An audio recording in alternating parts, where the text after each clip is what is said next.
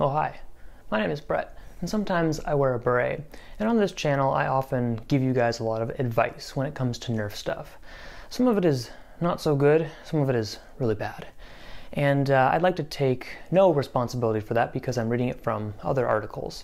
But I felt it was appropriate timing to actually give you guys some thoughts on what I think is appropriate to better prepare yourself for Nerf games, especially if you're someone who doesn't go to any or is looking to start going to some. So if you don't care about that, bye. And yes, if you are just stumbling upon this, there are Nerf games out there. They are fun and all ages can play. I am a nerd, deal with it. But yes, my tips for Nerf games. I thought really hard about this and I've decided that there were 5 distinct categories of what I kind of go through before I go to a game. And they are all equally important. There's not a top 5 preparations needed for a Nerf game, but they are all 5 distinct categories that I think I go through and then am successful because I consider all of them. If you guys disagree by the end, let me know in the comments, but let's go through what I think some of those are, and then we'll give you some examples, and yeah, how does that sound? Sounds good, okay. Number 1, loadout. We'll start with the most obvious one. Number 1 is your loadout, of course. This is whatever you're using in a Nerf game that probably makes it a Nerf game officially, because Nerf blasters or various other brand blasters. Something that shoots foam darts or Boomco straws, you know, plastic thing, what have you. It's kind of what defines the hobby. So yes, anything that you are really carrying around in your hands immediately to accomplish a mission of sorts. This is my rifle. There are many like it, but this one is mine.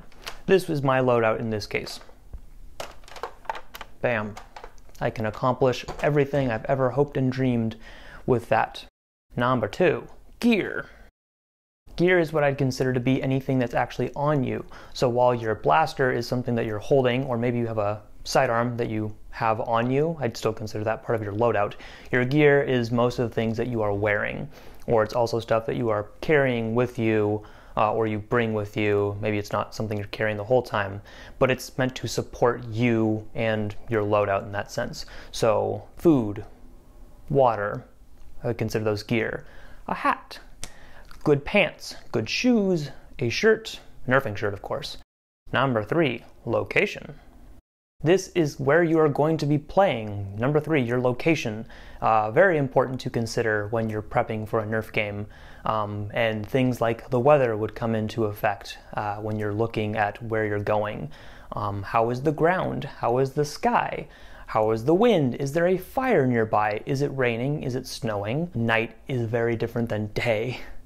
You start prepping a lot more with your gear or your loadouts depending on what time of day it is. But yes, where you're going can make or break a game for sure, and obviously you start tailoring a lot of what you bring depending on where you're going. But it also works in with number 4. Number 4, the game. What always keeps this hobby interesting, number 4, the games. What are we actually playing? So we have a location, but what are we playing there? Because the two of them work very close together, location and game, but obviously you can choose one that will not fit with the other one at all. And then if you choose the right thing for both, all can work perfectly. So the game could be humans versus zombies. It could just be player versus player, capture the flag. Team deathmatch. You've got your gear and your loadout, which make up you. And then you've got the location and the games, which make up where you're going to. So those are 4 very sensible preparations to make. So what's number 5? It's kind of a big one that you might look over as well, and you might think it's kind of silly. But I would consider this one to be very important too, and without it, you can't really go to a game that you want to go to. Number 5, you. All of these things being said, you could have the best loadout ever. You could be fully decked out in gear. You could go to the right spot on the right day, and you could be playing your favorite game ever. And if you're sick, I would highly recommend not going, because you are ultimately what makes or breaks the experience. And while some people might be geared to going to a Nerf game every week, or they might just be the kind of person who runs all day at a game. You can't assume that that's going to be you. We are playing outside, we are running around. I definitely get hurt at certain games because I'll trip over stuff, and that's on me. But you need to make sure that you aren't doing that because you put yourself in a situation that you weren't prepared for. We'll start with something that I just went to back in January of this year. That was in Corvallis, Oregon, and it was an indoor library event. So the big consideration there first when I'm thinking about what I was going to, okay, it's an indoor library. We're not going to be running. Stock blasters only.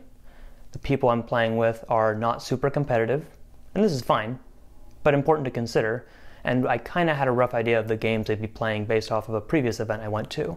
So probably some HVZ, capture the flag, and then the beginning they just start off with free for all, and you just respawn here and there. So how do I prepare for that? Well, besides putting out a survey and having people choose my loadouts, I say, all right, indoors, so I'm just gonna wear some comfortable shoes. I don't need my regular game pants because I don't need to store a bunch of stuff in my pockets. I know there's going to be a staging area, so I'll leave most of my other gear there, and there's there's a lock room where I can leave my valuables if I need to. But I'm also just going to bring regular elite darts because it's just not necessary to bring my good ammo, and these are good quality elite darts, but they're still elite darts. So I plan to bring low-level stuff, unmodified, to fit in with how all the other players will be. I don't need to kind of dress super competitively or for any nasty outside elements because we're going to be inside. So I have my blasters, which could look like this. This is unmodded, totally fair. I have some magazines, even though I know it'd be totally acceptable to scavenge there because many darts come on the ground, and being inside, you are very capable of scavenging. And then the gear I'm wearing is simple. The location, lit in certain areas, but dark in other areas, means I prepped with some more lights just in case, but they also turn on the lights at the very end so we can collect darts. So how do I feel about this? Because I could go there, but I could go in with a completely different mentality and be like, gonna play hard, gonna win, no room for losers. And that would be wrong because this is just not the environment that venue is offering, or the people. Also, you probably shouldn't go in with that mentality anywhere. But I don't plan to do that. I'm going in to have fun. Doesn't matter if I get tagged out a bazillion times because I'm going to. But if you're just looking for a regular outdoor game, that might not have been appropriate for you. So that's one example, if I explained it well. Let's think of about another one that I have in my area regularly, our Fort Borst games, our outdoor games with the tall trees in the Pacific Northwest. It's going to be the end of February. There might be rain and there might be snow.